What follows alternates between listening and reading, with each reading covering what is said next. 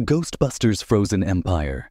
In July 1904, the New York City Fire Department found a shocking scene at a men's club.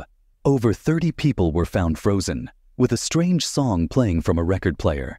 There was one person who survived, a woman wearing armor and holding a mysterious ball, but no one could figure out her story. Moving to today, Callie Spengler, her partner Gary Grooberson, and her kids, Trevor and Phoebe, live in the old New York firehouse. They work with Trevor and Phoebe's friends, Lucky Domingo and Podcast, and the experienced Ghostbusters Winston Zeddemore and Ray Stantz. After they meet a dragon in the Hell's Kitchen sewers, they face a lot of trouble from Mayor Walter Peck, who doesn't like the Ghostbusters. To avoid problems with Mayor Peck, Callie decides to stop Phoebe from going on ghost-catching missions until she is older. Feeling upset, Phoebe goes to a park to play chess. There, she meets Melody, a ghost of a girl who died in a fire with her family when she was 16. While checking out a collection of spooky items at Ray's occult books, something big happens with an orb that Ray got from a customer, Nadim Razmati. This orb, which used to belong to Nadim's grandmother, becomes very important when Ray tries to check its ghostly energy levels. This accidentally causes a big energy wave, damaging the area around the ghost-catching unit at the firehouse, which is already almost too full, a risky situation.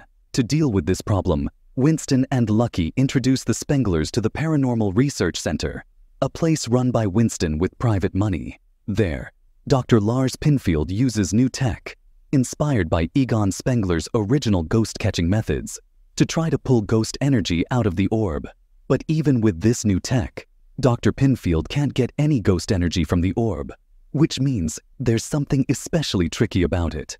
The search for answers gets deeper as Trevor, Pinfield, and Lucky go to see Nadim Razmati to learn more about where the orb came from. They find a hidden room with walls lined with brass, where Nadim's grandmother kept the orb safe. This find leads to more questions about what the orb really is and its history. Adding to the mystery, a special test done by Peter Venkman shows that Nadim has hidden fire-making powers.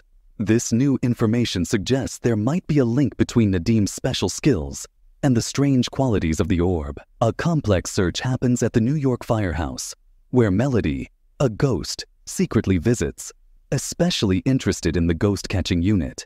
Even though she seems to know what it's for, Melody actually has a secret plan to get inside the firehouse's protection for a bad force stuck in the orb, pretending to be close to Phoebe for this reason. The story gets more complicated when Ray, Phoebe, and Podcast talk to Dr. Hubert Wartsky at the New York Public Library to understand the orb better. Dr. Wartsky explains that the orb is actually a jail for Garraka, a demon god who wants to control their world by making spirits do what he wants and can make it very cold, using negative feelings from people. This shows Garraka was part of a huge fight thousands of years ago. Back then, magic users called Fire Masters, who knew Garraka was weak against fire and brass, trapped him, but Garraka almost got free in 1904 through the Manhattan Adventurers Society, which caused a lot of trouble. The search finds out that Nadim's grandmother, who came from a family of magic users called Fire Masters, played a key part in capturing Garraka again.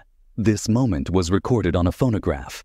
But things get really intense when a ghost, known as Possessor, tries to take this recording. In the chaos, Phoebe decides to break the recording, a choice that goes against the Ghostbusters rules.